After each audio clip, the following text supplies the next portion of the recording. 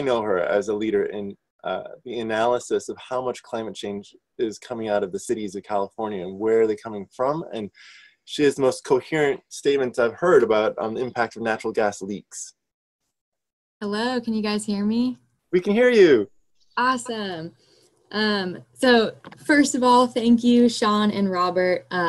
Robert, I'm really glad to hear that you finally got your gas line capped and went zero carbon. And I'm also glad to hear Sean and Robert both taking on some of the safety issues around pipelines, just kind of touching on them a bit. I'd love to just point out really quickly that I do have a citation at the end of my slide that looks at vulnerabilities to natural gas pipelines to sea level rise and flooding in areas that we're going to start to get more precipitation falling as rain instead of snow. So that's something that if you guys want to touch on the safety aspects, definitely check out that citation later.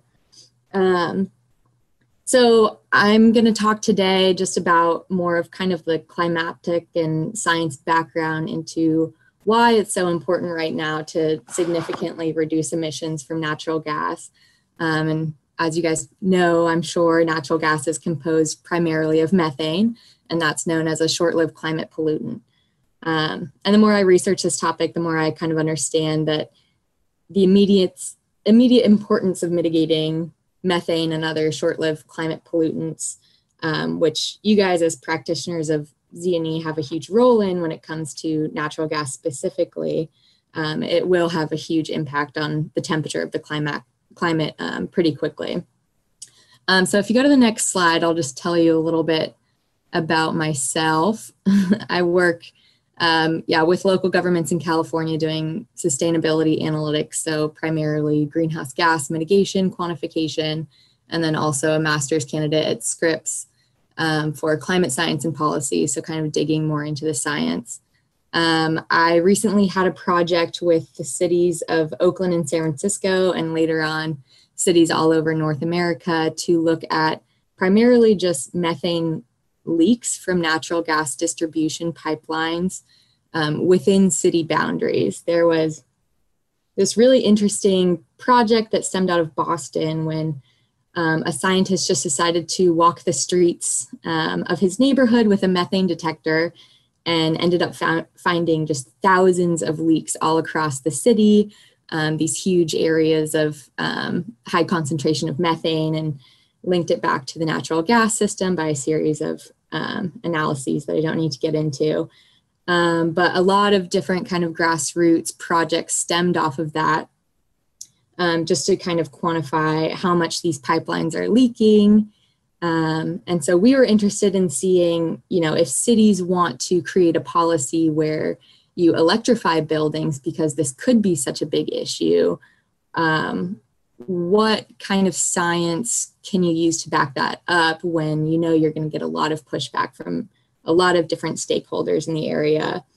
And as we started researching this project, we kind of expanded and expanded and expanded, because the climate impacts, when you go all the way back to fracking or extraction, are really profound from this one fuel. So yeah, that's what I'm going to be talking to you guys about today. So if you go to the next slide, there's no better way to start any sort of climate science presentation than with the past 800,000 years of carbon dioxide data. So as you can see here, our Earth system goes in and out of ice ages and subsequent melting. And throughout, the last 800,000 years, we've oscillated pretty much between the bounds of 180 and 280 parts per million of carbon dioxide in the atmosphere. Now, you can see at that zero marker, we've shot up to about 409 parts per million. That reading was taken a couple days ago from Scripps. So that's a pretty significant factor, greater than just that oscillation in between ice ages and melting. And if you go to the next slide, CO2 concentrations and global mean temperatures. This one shows Antarctic temperature. So there's a bit of an actual temperature increase there in the Antarctic region, but the correlation is the same with global mean temperatures. So we can see, of course, you guys know this, going up to 400 is going to put the Earth system into a bit of a shock. So on the next slide, yeah, let's see. So I'm kind of showing here how our temperatures have increased. And of course, it doesn't look like that spike when we look at the last 800,000 years, but we are increasing pretty steadily, and there's evidence to show we're starting to accelerate at this point. The IPCC has estimated that we will be in a temperature range by 2035 of 1.2 to 1.6 degrees Celsius above the 1961-ish climatological mean, so our historical levels.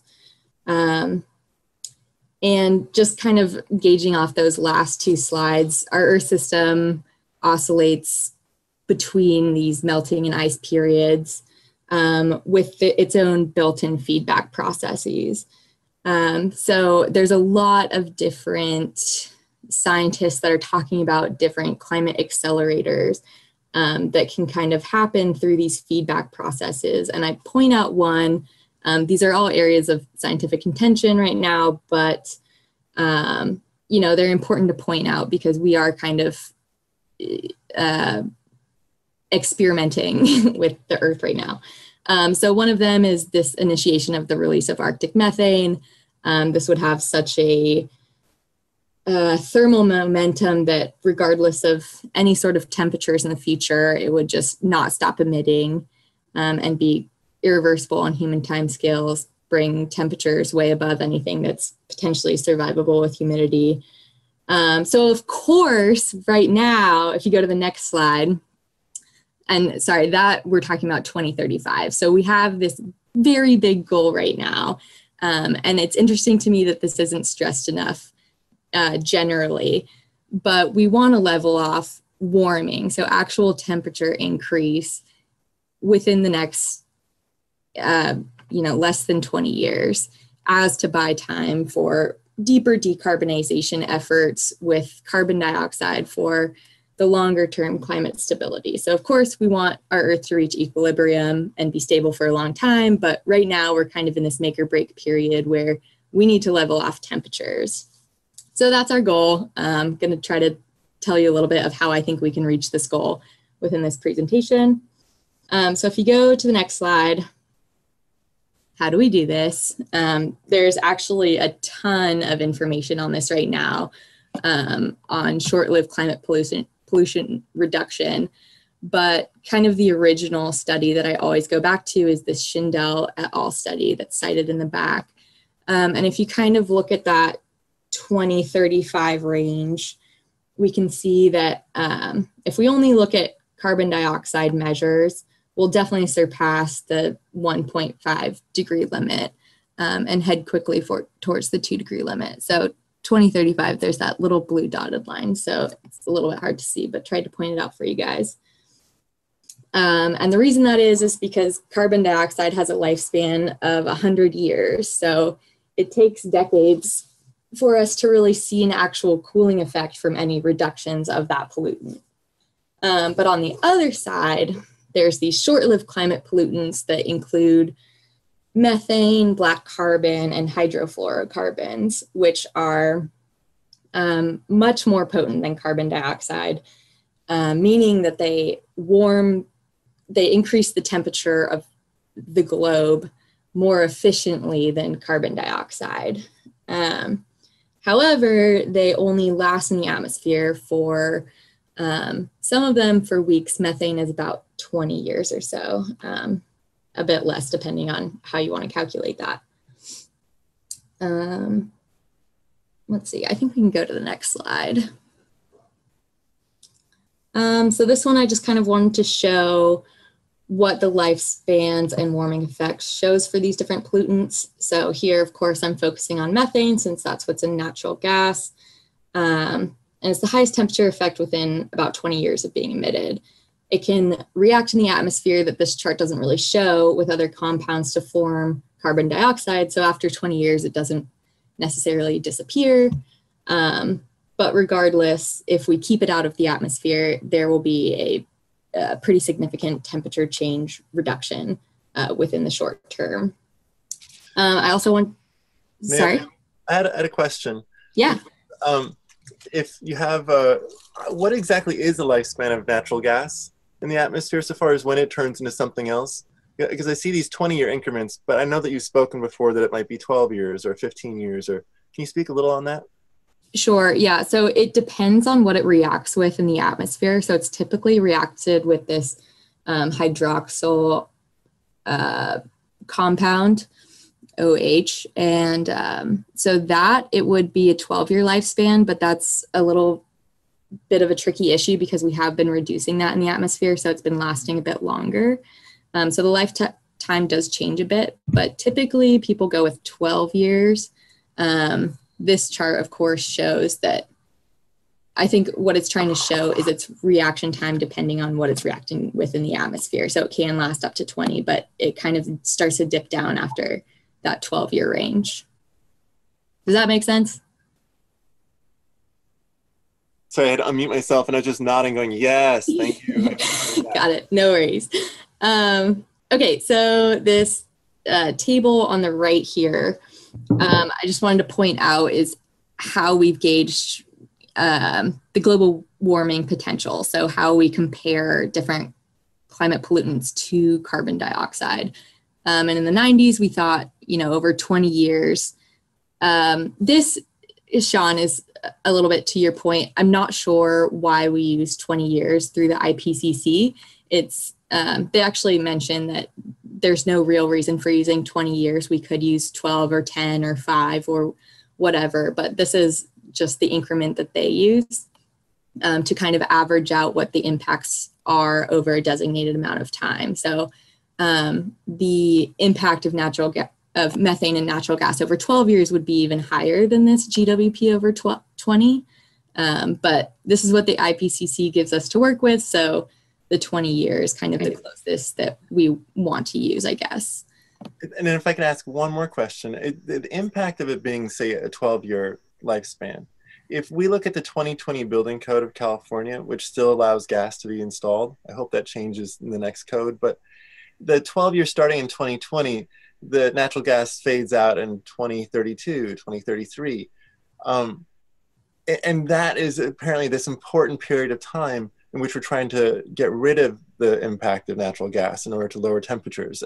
Am I right in thinking that this is a strategic move, that we should be eliminating natural gas right now, kind of? Yes, you are correct in that. Unless we can invent a methane vacuum for the atmosphere, I think it would be very strategic to electrify in the 2020 building code. Thank you. Continue on. No worries. Okay, so since the 90s, we've thought it was 63 times more potent than CO2. At this point, we're thinking it's about 96 times more potent than CO2.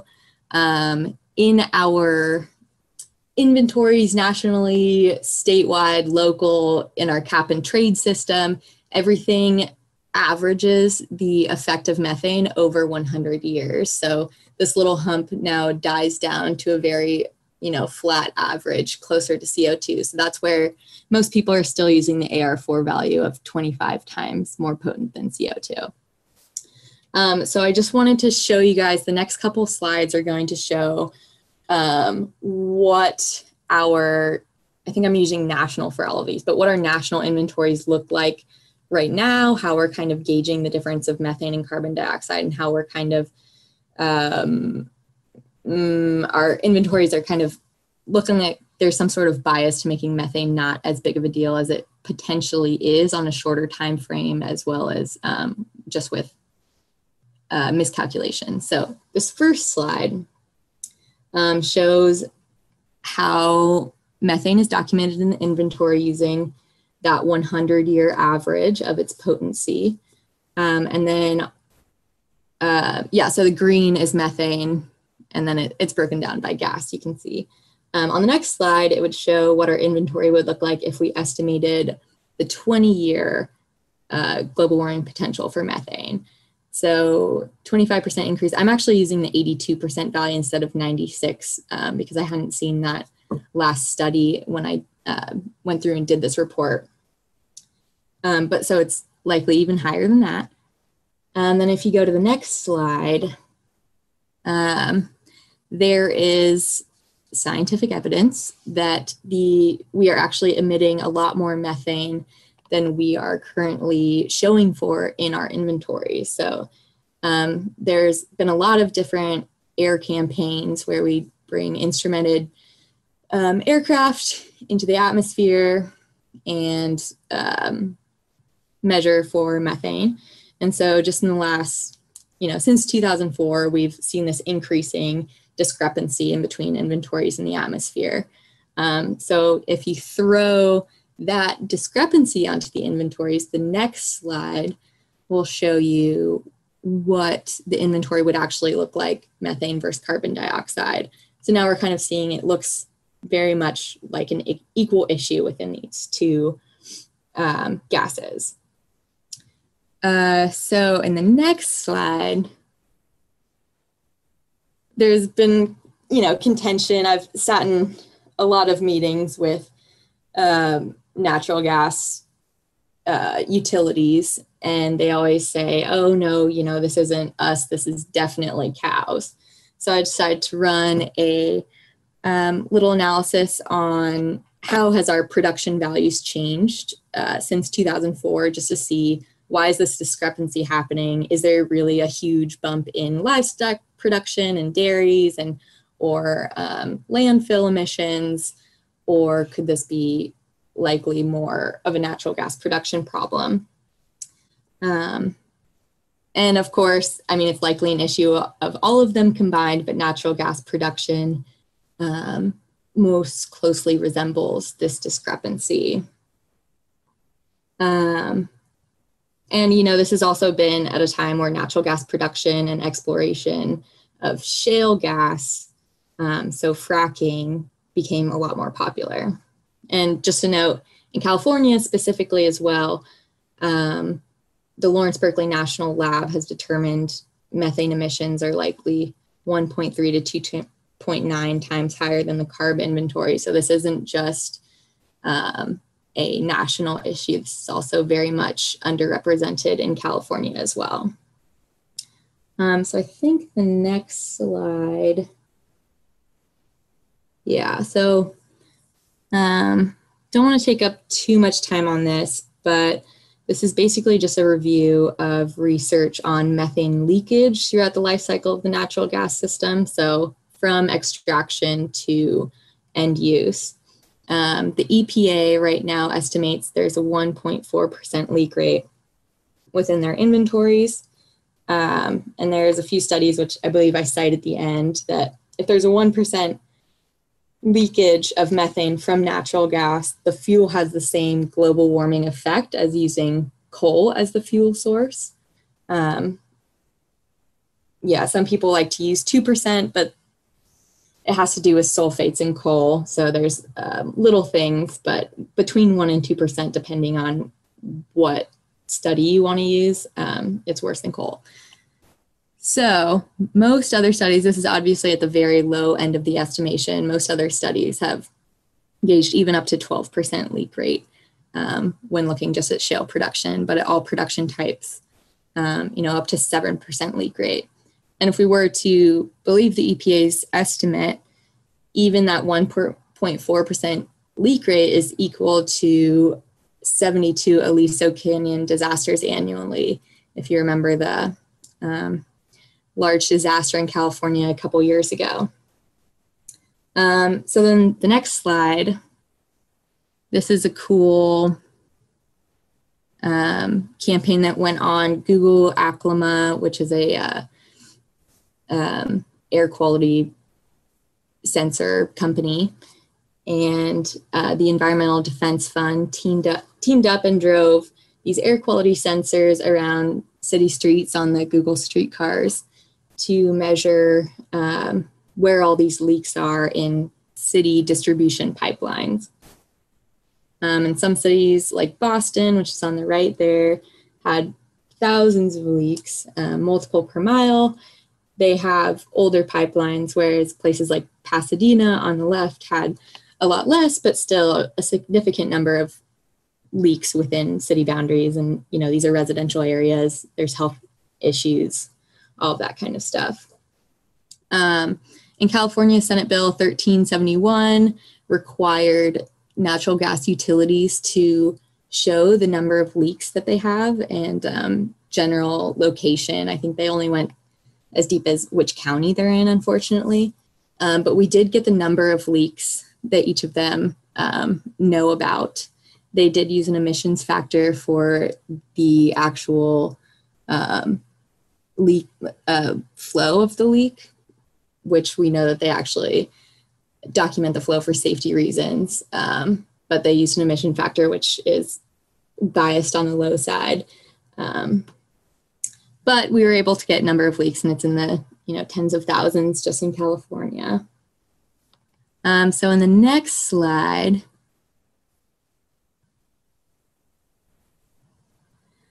what can we do about this? So there is, sorry, trying to read all of these questions. I think I'll have to get to them right after this. But there's two kind of schools of thought about this. One, which California is looking into pilot projects for, is we capture methane from landfills, dairies, biological sources, and pump it into our existing natural gas pipeline system as this quote unquote renewable natural gas. And it's kind of this kill two birds with one stone type idea, which may not necessarily be a bad idea, except that the pipeline system is significantly affected and vulnerable to sea level rise and these, landslides, increased precipitation events, stuff like that. And the repair and replacement of these systems cost between $0.6 and $8.9 million per mile, depending on the pipeline type and size and congestion of the area that you're replacing it in. And there was a bill in California to SB 1441 to try to protect ratepayers from having to pay for those replacements, and that unfortunately died. But the other way that I think is, the best way to go about this is to, of course, electrify the building stock. And there's plenty of studies out right now about how do we reach this 2-degree Paris goal. And pretty much the only way is to electrify everything and bring it on to renewables. So this is the direction we're heading anyways. So it makes the most sense to go towards that now. I saw you guys had a couple of talks on heat pump water heaters. So I wanted to point out a study by Hong and Howarth, which is in my citation slide, that says if we changed out all water heaters to heat pumps, we would see a reduction of 2.7% of the national greenhouse gas inventory. So the whole nation's greenhouse gas emissions would reduce by almost 3%, which is hugely significant when we're talking about the national scale and something that's very doable. And then, the other things that California specifically has to do is we need to eliminate code barriers to switching out to natural gas. So there's a few kind of software limitations and calculations that sort of bias towards using natural gas within Title 24. And, also this 2020 Z&E policy that is Z&E for electricity instead of all carbon sources. So those are some things that I think we should think about. And sorry, that took a little bit of time. So I have 3 minutes for questions. Well, Naomi, thank you. It was fantastic. First, yay, Naomi. Thanks. Email me for additional questions too. I'm totally open to that.